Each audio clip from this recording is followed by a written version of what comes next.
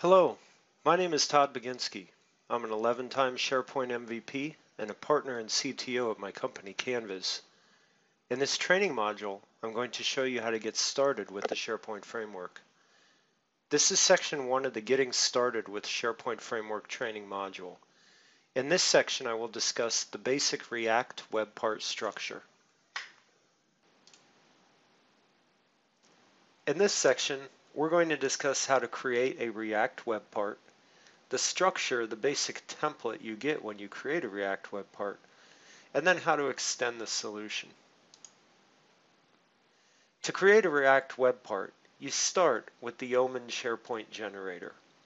You issue the command line yo space at Microsoft/SharePoint. This starts the Yeoman generator.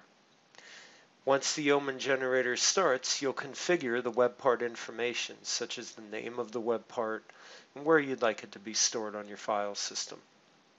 Then you'll select the React framework. You can see that in the bottom screenshot here where React has been selected. After you do that, all you have to do is hit the enter button and the Yeoman generator will scaffold your project for you. After the project has been created, you can open it up in an editor of your choice. Here's an example of where the project has been opened in Visual Studio Code. This was a simple web part I created called Hello World-Webpart-React. I created this web part using the process I showed you on the previous slide. Some of the important top-level folders that you'll notice that are created are as follows. The config folder. This includes all configuration files used in the web part project. The SRC or source folder. This is the main folder of the project. It includes the web part, all the styles you're going to use, and a test file right out of the box. You also have your typings folder. This includes some type definition files. However, most type definition files are installed in the node_modules/@ and then the types folder when you actually install them via npm. If you'd like to have a more detailed look at some of the other folders and files in the system, I suggest you look at the other training modules I've recorded about SharePoint Framework. A couple key files to know, without diving deep into many different config files and things like that, is just the web part class and the main component that comes in a React web part. You can see in the top screenshot the Hello World React web part.ts file is selected. This is the class that defines the main entry point for the web part. In the bottom screenshot, you can see the Hello World React.tsx file is selected. This is the main React component that has been wired up by default with the Yeoman generator. This component renders and returns the main element that is displayed inside of the web part when it is rendered to the screen. To extend the solution, you can do things like adding the Office UI Fabric component package, for instance, and I will talk about that in subsequent training modules. To do that, you would run npm -i office-ui-fabric-react --save. When you do that, it will download the Office UI Fabric component package, put it on your machine, and then after installation is done, it'll update the package.json file, as you can see in the screenshot here, to indicate that the Office UI Fabric React component was installed. The Office UI Fabric component package allows you to work with different styles that create controls and make your web part look just like it would in Office 365 had it been built by Microsoft.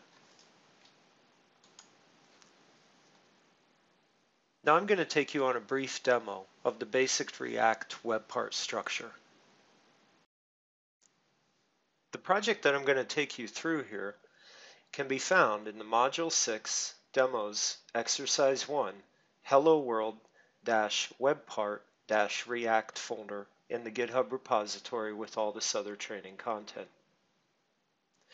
This project was actually created in the Getting Started with the SharePoint Framework Module 1. You can find the instructions to that in the lab manual for Module 1.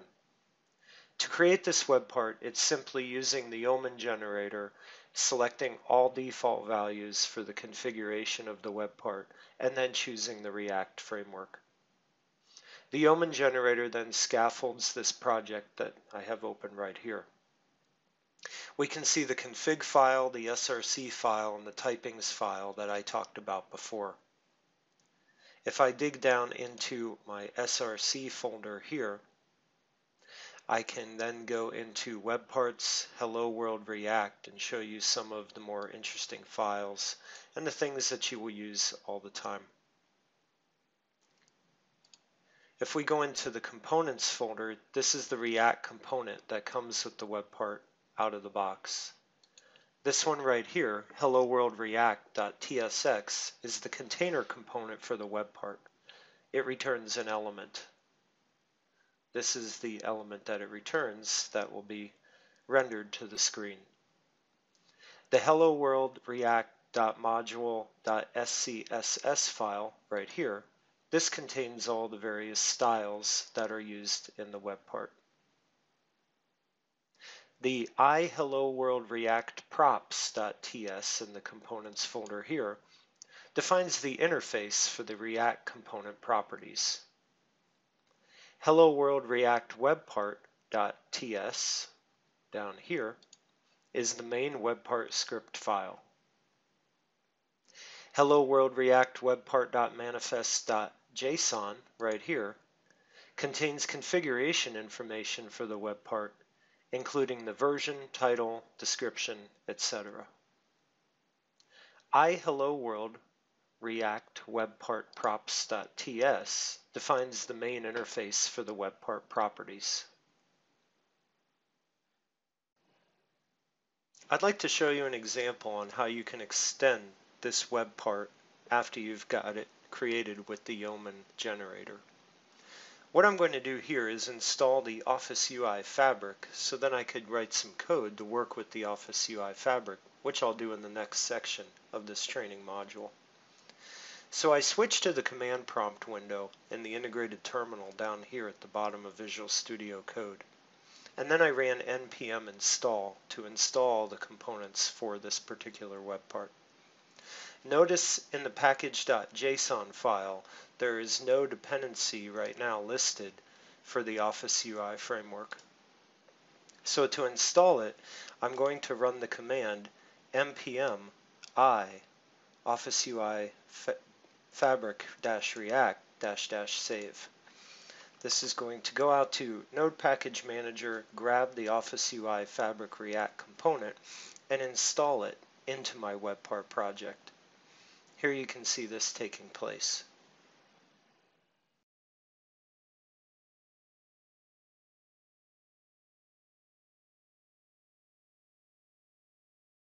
Once the operation is complete, notice the package.json file now shows the Office UI Fabric React component has been downloaded and installed into my project.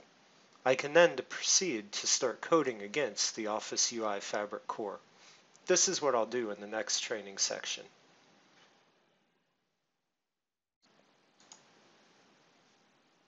In summary, in this module, we discussed how to create a React web part, the structure of the basic template, and how to extend the solution. You can learn more about SharePoint Framework and all the things we've talked about here in the SharePoint Patterns and Practices. You can get to this via the URL aka.ms/SharePointPNP. There's a ton of code samples and solutions, reusable components, a lot of guidance documentation, and also monthly community calls that you can watch here to learn all about the SharePoint Framework, SharePoint add-ins, Microsoft Graph, and Office 365 APIs.